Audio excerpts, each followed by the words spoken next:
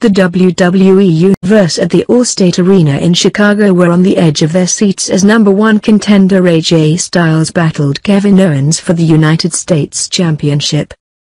The match ended in a count-out win for Kevin Owens as AJ Styles' leg was caught in the announcer's desk and was unable to make it to the ring. In a video posted on WWE's official YouTube channel, AJ Styles said that he was unsure about his status on SmackDown Live this Tuesday. The Windy City of Chicago was in for a fight as Styles and Owens made their way to the ring. Owens took the initiative right from the very beginning as he turned the match into an all-out brawl. Keeping true to his heel persona, Owens shoved Styles' leg into the monitor hole as the referee continued with the 10 count. Owens then administered one final superkick to Styles as the latter was being helped by the officials. This win may have been a lucky one for Owens, as was pointed out by the commentary team. In the video, AJ Styles is shown being helped to the locker room by WWE officials.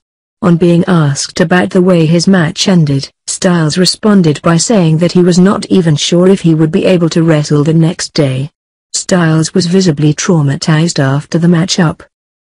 The match was an enthralling one as the duo started with a fist fight, exchanging blows with each other. Kevin Owens focused on Styles' knee for the most part of the match.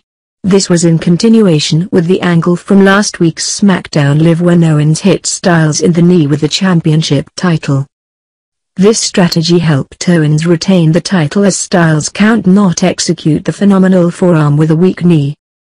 This rivalry is far from over as AJ Styles will be looking to get back at Owens once he is in fighting shape. There has been no official update from the WWE on AJ Styles' condition, but he may take a week off after the abuse that his knee took during the match.